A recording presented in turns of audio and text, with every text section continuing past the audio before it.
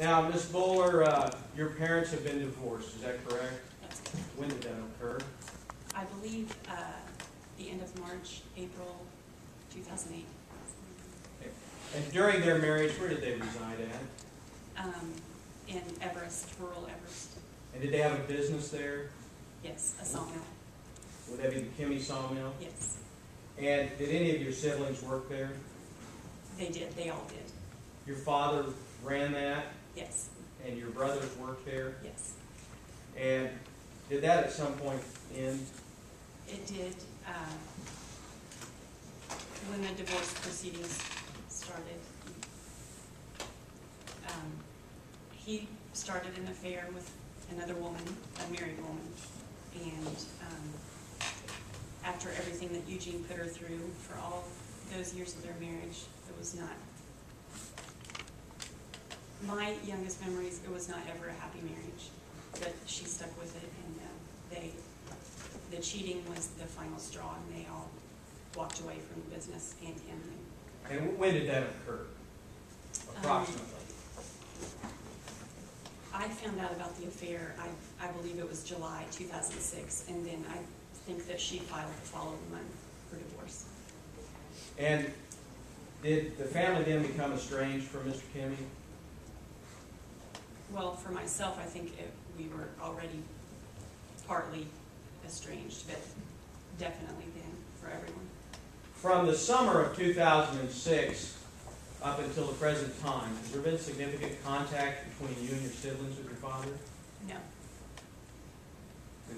The kids basically sided with the mother in the divorce. Right.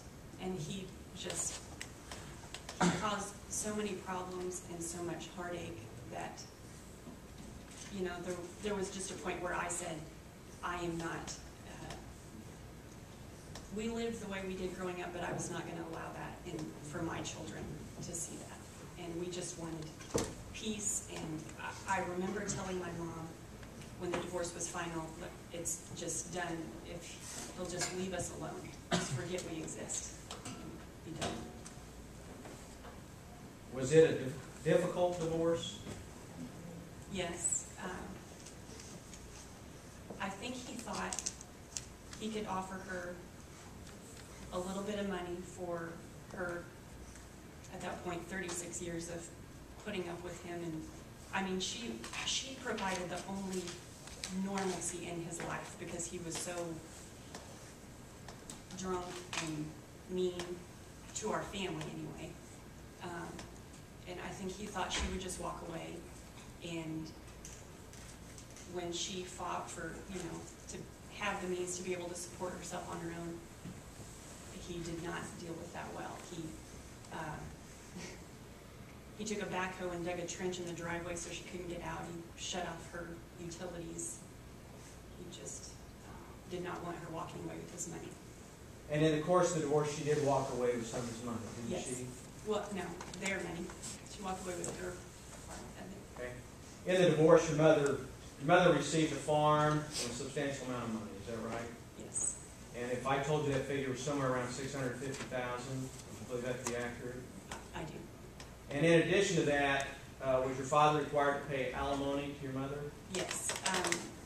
It was due on the first of the month in the amount of $2,250 for, I believe, the first 5 years, and then the remainder of the other 5 years, I think it went to $1,250 a month. Would it be fair to say Eugene was unhappy about this divorce settlement? Yes. Comment about it frequently? Well, through friends and family, I heard that he did. I have no contact with him, so of course he didn't say that to me directly, but that is my understanding. Now, Ms. Boller, after your mother finished the divorce, did she then move away from where your father lived? She did. She lived for a short time with my brother and sister-in-law until she had a prefab home that was moved on to some land that we bought, and then she moved there. And where was that located?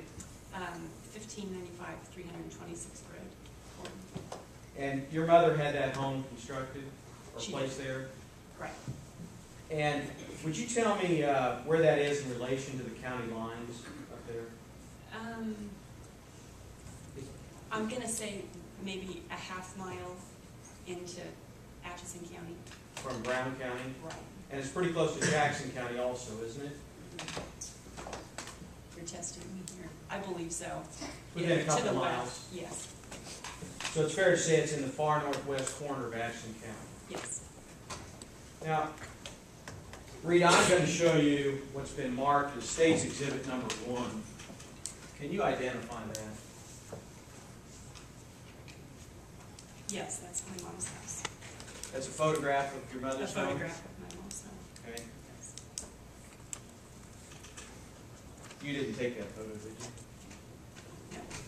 But does it accurately depict your mother's home as it appeared back in November? Yes. Judge, I'd offer State's Exhibit 1. Any objection? No objection. State's one submitted. Judge, and I'd like to ask if the court will permit us to publish the photograph so that the witness can show it on the screen. Now, Ms. Boller, there's a picture of your mother's home on the screen. Can you tell me, did anyone else live there with her?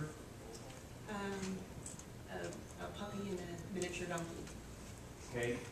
She had a dog that lived in the house with her? Yes. And what kind of dog was it? Well, she called it a Yorkie. Yorkshire Terrier is a really small dog. Very small dog. Yes. Did she have any other dogs at that time? Yeah, In not at November? that time, yeah.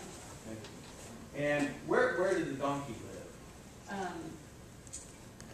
Back behind the house in that little shed.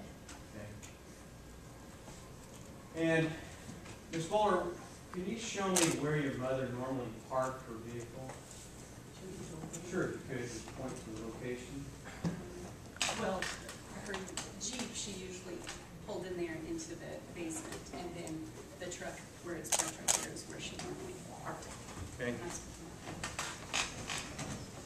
Now, Ms. Boller, when was the last time you had any contact with your mother?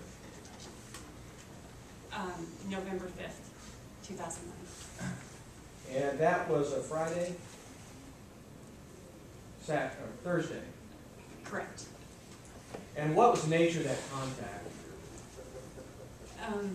My sister-in-law's father passed away, and his funeral was that day. Did she call you on the phone or did she come by your house? I believe she did both. Okay. And was that normal? Yes, She come by quite a bit? yes. How close did And you live called. to her house? I would say it's at the most a couple of miles. How frequently do you think you saw your mother?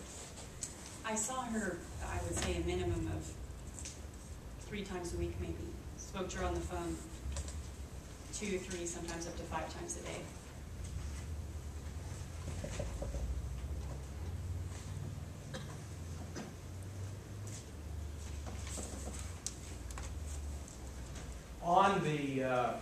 On Saturday morning, November the 7th, 2009, did you talk to your mother that day? No. Did you receive some type of a call concerning your mother that day? Yes, her best friend of almost 40 years, Sharon Blakely, she called early that morning. I was getting ready to take my son to a doctor's appointment, and she called and said, your mom was supposed to go to St. Joe with me today, and I was going to have contact with her during the week to confirm that she was going. And she said, I called her last night and she did not answer. She said, I called her on her cell phone and her house phone, left messages, and she said, your mom doesn't ever not call me back when I call her. And so she was concerned about that and wanted me to go check on her.